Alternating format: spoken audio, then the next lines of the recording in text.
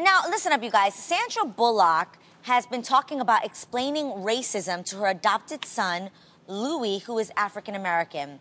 Now, Sandra said it's an open conversation that we have. He fully understands what that means. Wow. He doesn't understand why people judge each other based on the color of their skin, but he knows they do. So I obviously want to ask you guys, the parents at the table, Adam and Tamara, would you talk to Aiden about racism when he gets older?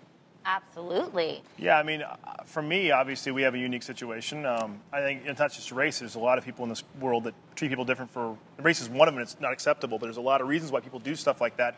I don't understand it. I wasn't raised that way, and I don't know people that were raised that way, thank God. Having said that, you know, at least with me, I know with us, I think we probably agree on this.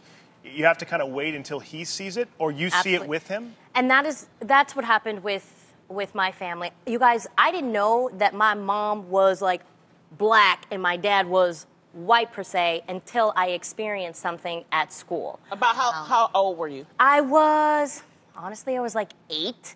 I just saw my mom as mom. I just saw my dad as dad. And that's how we want to raise our kids, so we can show them this is how it's supposed to be. Yeah. But then when it happens, that's when you know, have that conversation. I remember coming home saying, Mom, somebody called me the N-word, and they found out that I was black and I was of mixed race, and I didn't understand. The little girl actually stopped being my friend, and I didn't understand why she found out that when I was black, she didn't want to be my friend anymore. Wow. So I told my mom, and Mom said, you know what, Tamara? That is somebody who is uneducated, and that is somebody who is being stupid. We are not those type of people. Wow. I'll be honest, I'm also, you know, because of our unique situation, you know, Aiden is a little bit lighter than Araya. Right. And so I'm waiting for someone to say something when I'm around. Uh-oh.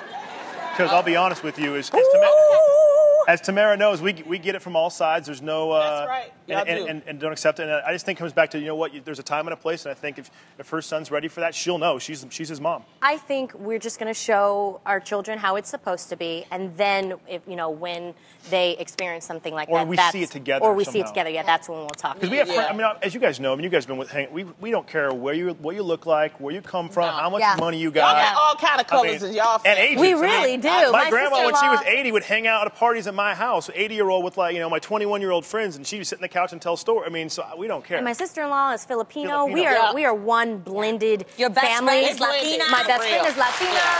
Because you guys obviously have, you know, a lot of followers on Instagram and all that kind of stuff. But to me, sometimes I think that in this day and age, as we all are evolving and moving forward, that the idiots get more sound, get more attention than they would have ever gotten 25 years ago. Because they have a social platform media now on they have a social platform. media. When the truth is, most of the people in this country are moving forward and realizing it don't matter if you're pink, green, blue, orange. You know, I don't care. Everyone is the same. It's what's inside. Right. And I think most of us know that.